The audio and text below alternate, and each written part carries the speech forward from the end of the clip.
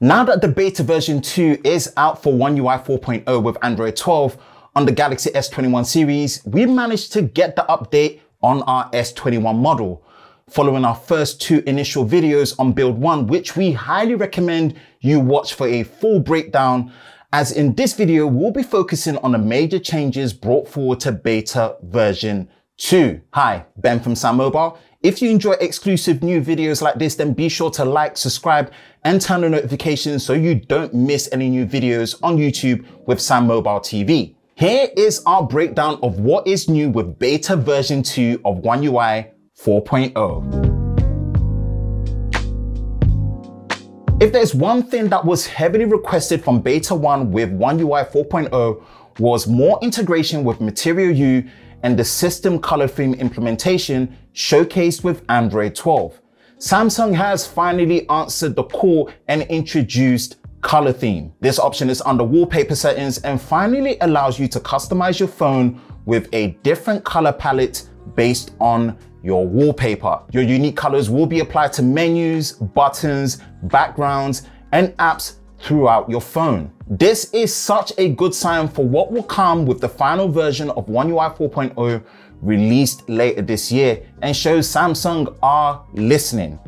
Mind you, this is still a beta build, so usage bugs might still come into play, but overall in our usage so far, it looks to be working really well. The video effects feature for the background effects that really gives you a level of control when taking video calls has now been added to more apps for support, and now with the addition of microphone effects and control as a new feature. Using WhatsApp as an example, even in a video call, you can see the floating icon for the video and mic effects. This icon can also freely be moved around on the screen while on the video call. When you press the icon, it will show 4 areas under the video call effects, which are reset all, background, mic mode, and settings. Starting with the background, here you can blur the background, change the background to a solid color, or even better, change the background to a still image of your choice in your photos gallery. Next is the mic mode, which gives you 3 options for standard mic pickup,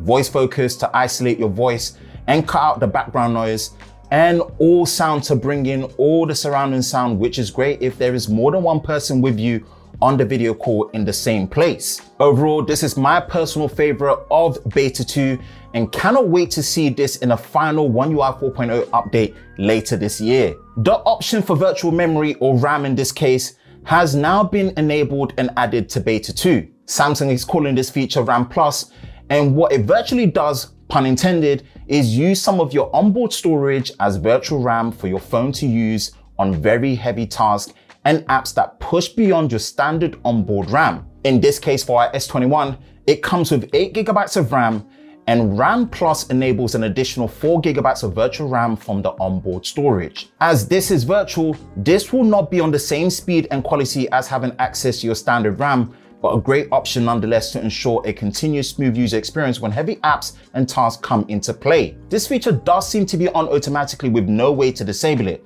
This might change in a future build of the beta or on the final release of One UI 4.0, but overall, this is a nice option to have under the device care RAM management. The default Samsung keyboard has been updated to version 5.4.00.50 for beta 2 compared to version 5.4.00.38 for beta 1 for One UI 4.0. This is set to bring an overall improvement to the input accuracy on the Samsung keyboard when typing. This isn't a feature that you can toggle on and off as such, as it's meant to be automatic, but I'm sure over the course of time using it, we might notice a difference. Typing experience in general is very subjective to each user, so just bear that in mind when you get into it. This final part just states that there has been an overall fix to power, heating, and security bugs potentially found and experienced by other users during beta 1 of One UI 4.0. Although we never experienced such issues, it's great to see Samsung working on these kinks to make sure that you do have a stable experience